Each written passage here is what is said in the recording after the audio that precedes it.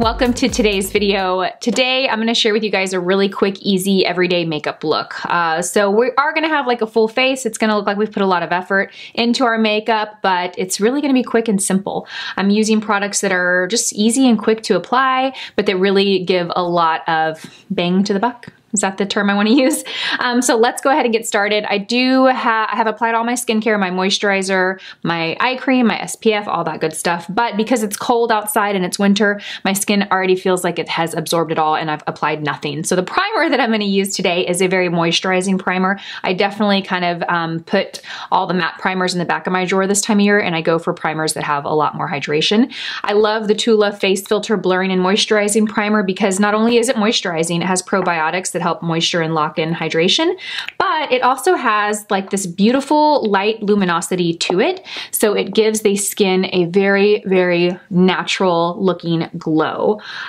This part of the video is sponsored by TULA, so I do want to thank them for partnering with me on this video. I was so excited to try their products. I had specifically seen so many of my friends rave about their eye balm.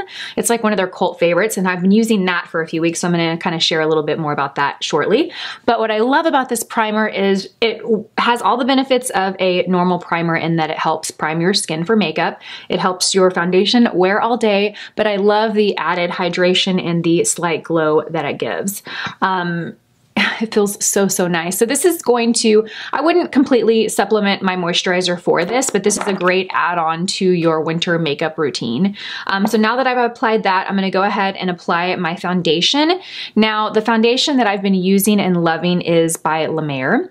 It's their Soft Fluid Longwear Foundation. Now, I know I'm gonna get some slack for this because this foundation is so expensive. And actually, now that I'm saying this, I need to remember to share this with you guys. I did a dupe video where I compared the L'Oreal Pro Glow foundation to this, and it was just as good. But I don't have that one here. That one's at the office, so we're gonna use this one.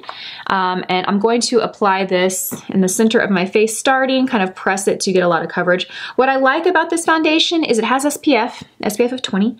I also love that it is long wearing. It truly is long wearing, and it really does give the skin a natural glow. Combined with the TULA face primer, it is such a beautiful, beautiful, natural, long wearing glow.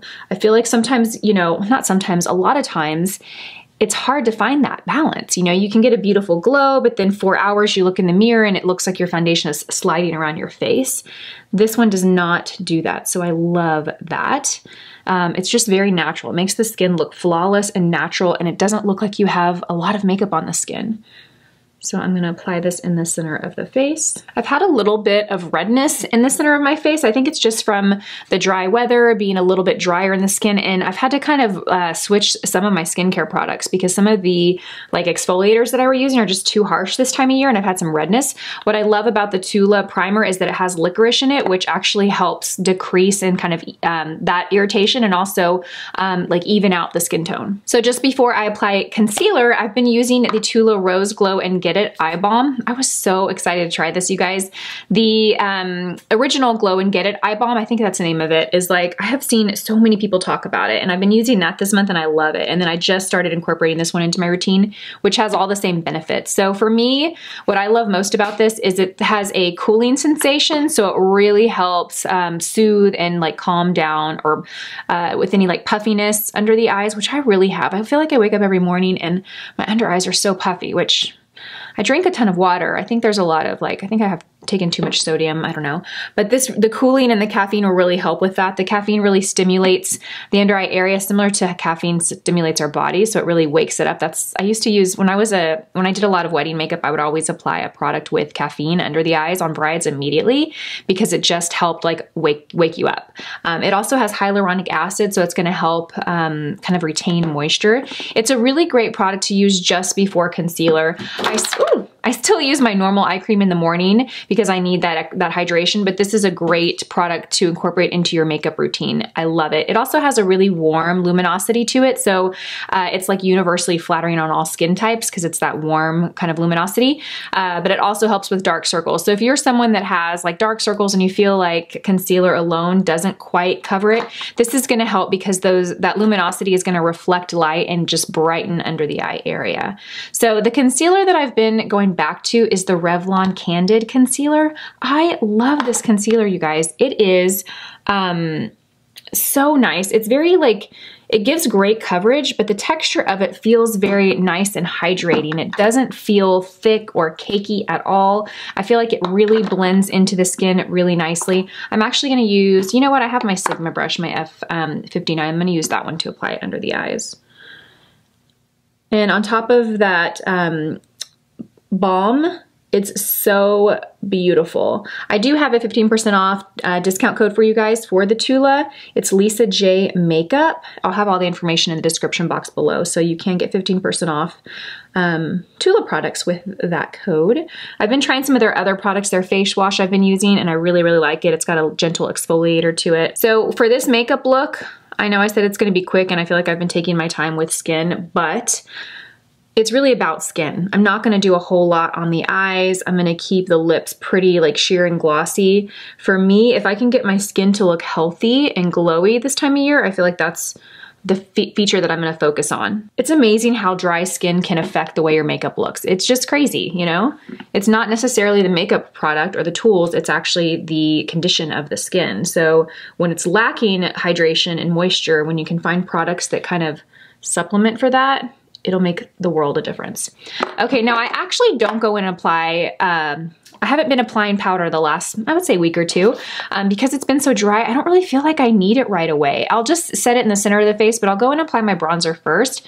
I'm using the Marc Jacobs Omega bronzer. This is one I've been using for a long time and I really love it. I like the color of it because it's kind of warm. Ooh. If you don't apply powder, like I didn't set this with powder, you'll notice that your bronzer and your blush will go on a little more intense because you haven't set that foundation. So it's almost a little tacky. So it really grabs the pigment from the bronzer. So I'm gonna just blend that in real good with a big fluffy brush. This is the bronzer brush by BK Beauty. It's the 103. And I'm gonna run that across my temples. Okay, for blush, I have been using the blush by Tarte. It's called Party. This is a blush I like to use. I like the shade of it when I'm just doing kind of a real quick makeup look because it's very neutral. It doesn't really, it just looks like a natural flush to the cheeks. It's very easy to wear. So I'll just pop this on my cheeks a little bit. It doesn't have any shimmer to it. When my skin's more dehydrated, I feel like my pores are more noticeable. So when I feel like they're more noticeable, I use more matte products on the cheeks. Okay, now for the eyes, I got, where is it? I got this set from my Proscription Beauty box.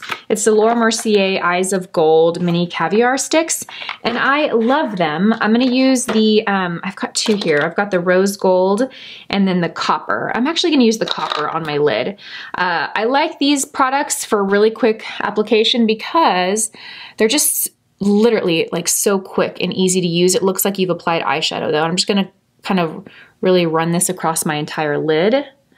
Now they have a creamy texture to them, but you do have to blend them out pretty quick because once they dry, they set. They don't really move, they don't stay creamy. So you wanna make sure that you blend them out before they do that. And I'm just taking my finger and just running it over the crease just so it's a nice soft faded blend. I am going to apply a crease color just to give a little more definition to my eyes. I'm using the 201 brush and I'm actually going to use my bronzer. We're just going to go in here with my bronzer to give a little dimension to the eye. You can see what that does compared to without having it. And you can kind of build it up as much as you want. I wanted to build it so there's enough definition, but I also want to be quick with it. Okay, then I'm going to pop a little brow highlight, and any basic kind of, your basic brow highlight will do. Mine is matte. I like a brighter matte underneath my brow. Okay, so for brows, I have a little pencil in them, but I'm going to run the Glossier Boy Brow into my brows. I do think this is my favorite brow gel for the days that you're in a really big rush and maybe you only want to use one product. I find that this one offers enough color, granted I have a darker color, that I don't have to even use a pencil. Then on my upper lashes, I'm gonna run a like copper dark pencil. This is by Pixi. It's the Endless Silky Eye Pen in the shade Bronze Beam. And I am just going to create a nice thick line on the outer part here. Okay, so it's pretty thick and chunky. I feel like I do need to go and kind of blend that out a little bit. I'm gonna use a smudge brush by BK Beauty.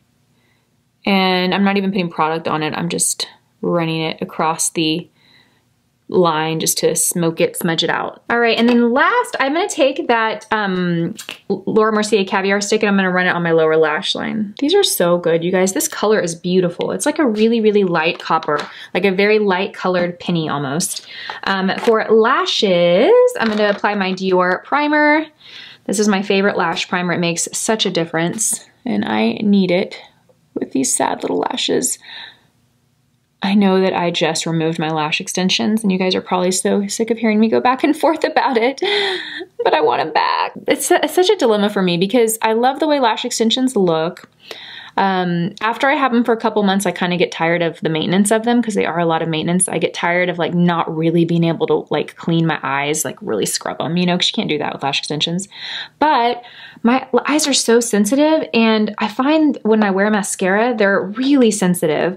My eyes itch, they get really red when I have mascara on. So I notice that they don't do that with lash extensions. So I've been wearing mascara for the last couple of, I don't know, what has it been, a month or so since I removed them, and I noticed that my eyes feel more irritated. At least I think it's related to the mascara, unless it's just a total coincidence and you know, mold or whatever is high here. I don't know.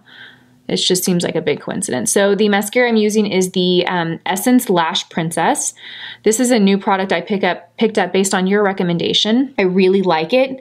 I do think it irritates the heck out of my eyes. And so I don't know, if you guys have a great mascara you recommend that for sensitive eyes, if you have sensitive eyes and you find that a lot of mascaras irritate them and you have one that does not, please let me know. I would love that recommendation. I have heard so many great things about this mascara, and then some people say it flakes and it's a big mess, but the waterproof version is better. I haven't tried the waterproof version. I do think I like this one, but I don't feel like it makes my lashes look pretty. Like it makes them look long, but I feel like they kind of look a little clumpy. I mean, you can work with it and get a good lash, but you do have to work with it. So it's kind of going against my video concept here of like really quick makeup. I just wanted to grab this and show you guys because I told you I would report back on it. And for lips, I'm kind of like a one lip product and go kind of girl lately. Now this is a new product. This was actually sent to me by Christian Audette. It's the shade Miss Mistletoe. It's really pretty. It's like a really nice rosy pink, but it has a good level of color to it. So it's not, I wouldn't really classify this as a nude. I love it. It's really pretty. Really, really pretty. I like it because I feel like it's enough color, but it's still not too much, you know? If you are more of a nude, neutral kind of girl like I am, this is definitely neutral, but you feel like you want a little color on the lips if you have your eyes a little bit more simple. I think this works really well. And so this is the finished look. Really simple, clean, and polished makeup. I feel like you could accomplish this in about 10 minutes. I've been filming for 20, so this video is definitely gonna be longer than 10 minutes, but keep in mind, you know, it takes a little longer when you're explaining. I do wanna thank TULA for sponsoring this video. I will have all the information with my promo code, which is Lisa J Makeup, in the description box below. You get 15% off of their website. I cannot recommend this primer enough.